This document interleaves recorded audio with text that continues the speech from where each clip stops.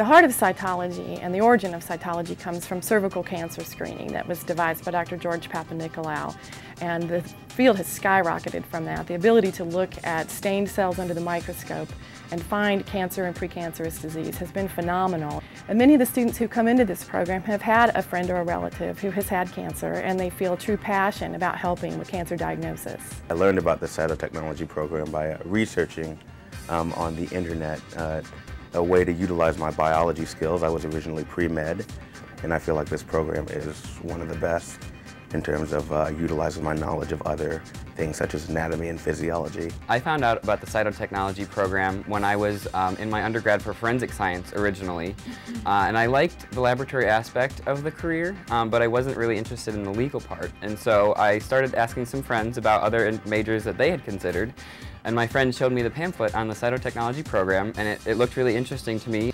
So I did research and I went to the website.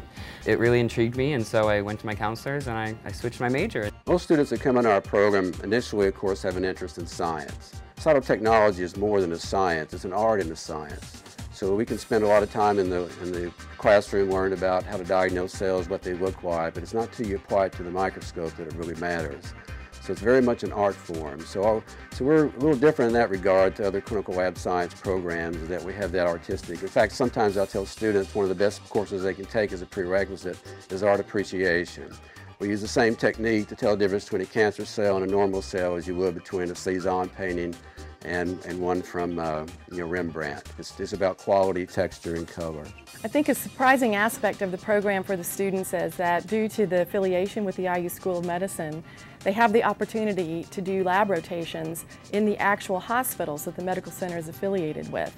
And they start early in the year, and that's an advantage to this program, so that they are doing a true hybrid of clinical lab experience along with classroom learning. We are not just sitting screening all day.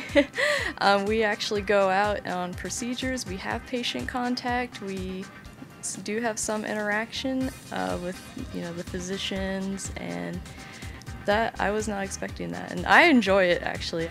Going through these rotations throughout this whole year and also working as a pharmacist technician on the side, I believe my first year will be a great success from all the learning tools that I've received from my instructors. We've had grades from our students in all types of employment situations. We've got students today, for example, working at Mayo Clinic, at Johns Hopkins, at Northwestern, and the cytology laboratories there. And what we find is that when our students leave here, what they want to do is make a difference in patients' lives. And by being out, being well trained from our program here, I think they should feel, and hopefully they feel well prepared to start day one, helping patients and doing something that matters.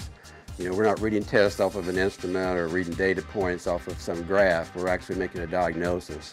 Well, I just think it's great how many people we get to help. It's not so much the amount of work we do, it's not about the recognition, it's just about being able to help people behind the scenes and make sure the diagnosis gets out correctly. The small class sizes that we have are incredible for the student learning opportunities, and it's really critical for their knowledge and their ability to interact with the cytotechnologists on clinical lab rotation, so they can really excel at their skill when they graduate. Here at the IU School of Medicine for Cytotechnology, we have a small class size, 8 max, and right now we have 7 people in our class.